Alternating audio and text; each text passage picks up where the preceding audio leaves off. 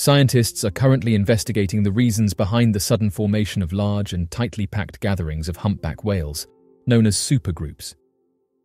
This phenomenon has piqued their interest, and they are aiming to uncover the underlying factors that contribute to this behavior. A fascinating occurrence has been observed near the shores of South Africa by both researchers and the public. The location where they gather is distant from the typical summer region of humpback whales in the Antarctic. These groups grow in size from 20 to 200 individuals, and their main objective is to find food. According to lead researcher Ken Findley, being in a small boat surrounded by 200 humpback whales is an immensely remarkable encounter. The whales appear unexpectedly from all directions, creating a truly extraordinary experience. According to South Africa's Department of Environmental Affairs, the scientists believe that the phenomenon of large groups of animals feeding together, which they refer to as supergroups, is a relatively new behavior. During the research expeditions in 2011, 2014, and 2015, the whales were seen lunging, diving, and emitting a distinct smell known as whale blows, which has a strong, fishy scent. These observations took place in South Africa during the spring-summer months of October and November. Researchers noticed that the supergroups showed a certain level of flexibility, with whales occasionally joining and then departing from these groups. It was observed that certain whales would travel long distances in order to become part of these massive gatherings. Humpback whales are not typically recognized for their sociability. They are commonly observed in solitary or paired configurations, or in small clusters that do not maintain long-lasting associations. Researchers stated that the causes behind this new and unusual behavior pattern are still uncertain. However, it is possible that the phenomenon is linked to the growing population of humpback whales in the area or the abundance of their prey. However, scientists were unable to determine the specific prey that led to this large gathering. Findley stated that while the occurrence itself is not mysterious, what remains enigmatic is the process and reasoning behind it. There is a need for further examination to unravel these inquiries. The speaker mentioned that he, along with his colleagues, intends to release a collection of articles discussing the occurrence.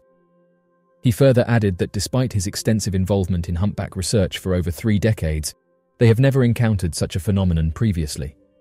The observation of numerous supergroups holds a significant implication for the well-being and status of these magnificent creatures. According to Findley, the results we obtained demonstrate the remarkable resilience of these animals in recovering from the significant impact of whaling in the previous century. In the southern hemisphere alone, more than 200,000 humpback whales were hunted during that time. Scientists have said that it's truly astonishing to witness the remarkable recovery of these populations after 30 to 40 years. This restoration inspires a sense of optimism and sheds light on the current condition of the ocean. The US Navy recently conducted a significant study revealing that it unintentionally caused the passing of at least 6 whales due to the use of sonar technology on its ships. The Navy, in collaboration with the US National Marine Fisheries Service, made this finding public towards the end of the previous month. However, this discovery may pose challenges for the Navy's future implementation of an advanced sonar system intended to detect submarines from afar. For many years, experts in the field of marine mammal research have had the belief that the sonar signals emitted by military vessels might have contributed to several atypical instances of beaked whale strandings. Beaked whales, known for their teeth and preference for deep-sea feeding, have been found stranded shortly following military sonar drills on numerous occasions. Unfortunately, due to the advanced decay of the carcasses, no tangible proof of injuries caused by sound energy has been uncovered. On March 15th, back in the year 2000, Ken Balcom and Diane Claridge, independent researchers specializing in marine mammals, were surprised to discover a stranded beaked whale near their residence on Abaco Island in the Bahamas. Subsequently, they observed an additional 17 stranded marine mammals in the vicinity, some of which exhibited signs of bleeding from their ears. In order to shed light on the situation, the researchers collected tissue samples, including whole heads, from a total of 6 deceased animals. Prompted by the revelation that these strandings coincided with a Navy training mission that took place within a 24-hour timeframe, government scientists initiated an investigation. In a preliminary report released on December 20, 2001, scientists from the Navy and National Marine Fisheries Service have determined that the beachings of whales were the result of a unique combination of factors, including underwater topography and water conditions, that may have concentrated and intensified sonar signals. Although the exact mechanism by which the sound energy caused injuries to the whale's ears and tissues remains unknown, it is believed that the acoustic disturbance left some whales disoriented and vulnerable to shark attacks, prompting them to swim ashore. Moving forward, the Navy expresses its commitment to minimizing the use of sonar in similar circumstances during training exercises and expresses a willingness to allocate additional funds for further research. The findings of the study do not come as a surprise to Naomi Rose, a knowledgeable marine mammal specialist affiliated with the Humane Society of the United States in Gaithersburg, Maryland. According to her, the Navy had no way of avoiding taking responsibility. However, she believes that the report is skillfully crafted in a way that prevents it from providing ammunition to critics of the Navy's new sonar system, operating at a lower frequency, which they are planning to deploy. Whales, known for their magnificent size and intriguing vocalizations, hold a crucial position in the world's ecosystem.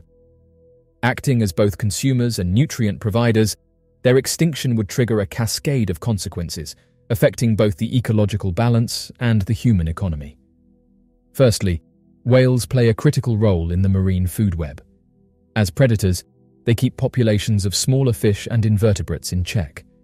By feeding on krill, they prevent these tiny crustaceans from consuming all the phytoplankton, the base of the marine food chain. Should whales go extinct, the uncontrolled growth of krill could lead to a decrease in phytoplankton, potentially causing a ripple effect throughout the marine ecosystem. Whales also act as significant contributors to nutrient cycling. They consume nutrients in the ocean depths and release them nearer to the surface in their fecal plumes, aiding the growth of phytoplankton. Phytoplankton not only serves as the primary food source for a multitude of marine species, but it also absorbs large amounts of carbon dioxide, playing a key role in mitigating climate change. With the extinction of whales, this natural mechanism would be disrupted, leading to a potential decrease in phytoplankton and an increase in atmospheric CO2 levels. Furthermore, whales contribute to marine productivity through their carcasses. When they die, their bodies sink to the ocean floor, providing an abundance of nutrients and thus creating complex ecosystems known as whale falls. These provide habitats and sustenance for a variety of species, some of which are uniquely adapted to this environment. The loss of these whale falls could mean the extinction of these species and a decrease in ocean biodiversity.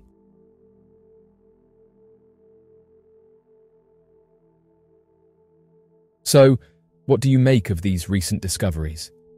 Be sure to leave your questions and answers in the comment section below and help us to grow this community while working to solve these unexplained mysteries. Thank you for watching, and don't forget to subscribe for more videos.